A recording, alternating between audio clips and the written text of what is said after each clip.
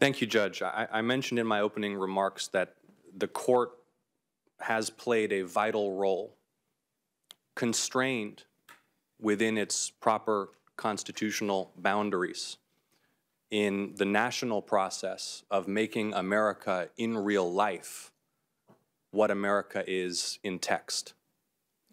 And reflecting on your experience as a public defender, a vital role in our justice system, let's talk a little bit about the Sixth Amendment and the role that the court played in ensuring that the Sixth Amendment is real in practice in the Gideon v. Wainwright decision. Can you help all those who are tuned in right now to reflect upon that decision, what it means, what it says about the role of the court? Yes, Senator. Prior to Gideon versus Wainwright, people who could not afford lawyers were not entitled to lawyers under our system. So a person could be accused by the government of criminal behavior and would have to fend for themselves in court. They would have to make their own arguments. Someone who is not a lawyer would still be responsible for defending him or herself in front of a judge if the government brought charges. Earl Gideon was a criminal defendant from Florida, my home state, who had a handwritten petition. He complained that it wasn't fair under our constitutional scheme that protects and requires people to be tried. He said, I need help. I'm not a lawyer. I can't make these arguments.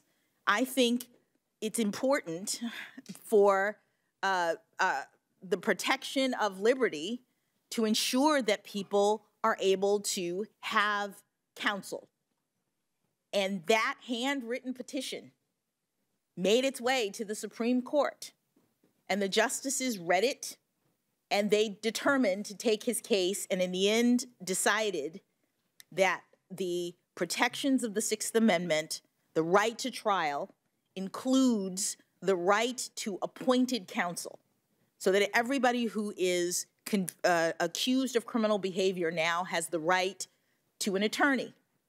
And that's very important. I mean, one of the things that I see or saw as a trial judge is that it was crucial for our justice system to have representation from both sides. It was the only way that a judge, it is the only way that a judge can really make fair determinations. And in cases, you know, we've heard a lot about my criminal cases. In every case, I'm getting, as a judge, arguments from the prosecution. I'm getting arguments from the defense counsel. I'm getting arguments or statements from probation in these criminal cases. And the work of a judge is to look at the facts and circumstances, hear the arguments of the parties, apply the law, and make a fair determination. And so having lawyers for criminal defendants aids in that process and benefits us all in our criminal justice system. I would just take the opportunity to note at this time, Judge Jackson, that it so happens that the Southern District of Georgia is one of just 3 federal districts without a federal defender's office, and I've offered legislation to establish one, and I'll be seeking support from my Republican colleagues to try to make that bipartisan to ensure there is access to counsel for defendants in my state.